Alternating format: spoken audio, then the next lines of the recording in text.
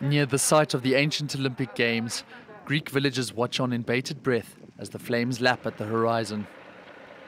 Despite evacuation orders, many have decided to stay, choosing rather to help emergency crews battle the large blazes which threaten their homes.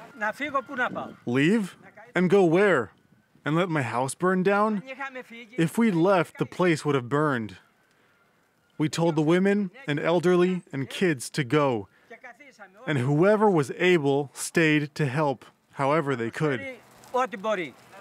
Just 20 kilometers north of Athens, a second inferno has already left several homes decimated, while authorities also urgently escorted residents to safety from the nearby island of Evia, where a third blaze raced through.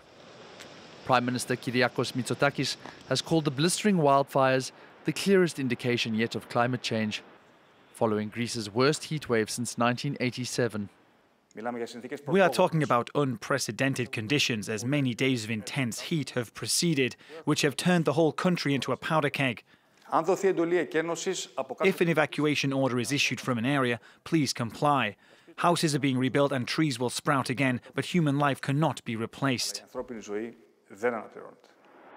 The Civil Protection Agency says the fire threat across southern Greece is set to increase throughout Friday, with 6 regions placed into a state of red alert. The country's finance ministry has meanwhile announced emergency payments of up to €6,000 for people who have lost possessions to the fire.